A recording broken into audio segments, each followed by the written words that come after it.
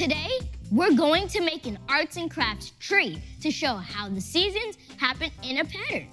You're going to need construction paper of a few different colors, like white, light green, dark green, and orange, a pencil, a bowl, a glue stick, a pair of scissors, and some markers. First, use a bowl to draw a circle on the paper.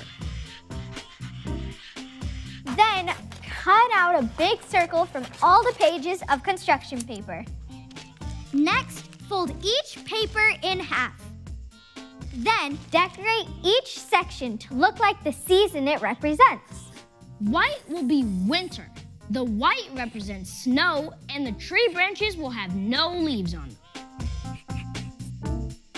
Light green will be spring, when the leaves start growing back and when plants grow flowers. Dark green will be summer, when lots of trees are green with leaves. Orange will be fall, when leaves change color and fall off. Next, fold the white circle in half and glue it to the half of the light green circle. Then, fold the dark green circle in half and glue it on top of the light green one. Then, repeat with the orange. As you flip through your artwork, you will notice that the seasons always happen in a certain order, just like in nature. Winter, then spring, then summer, then fall. Try it yourself.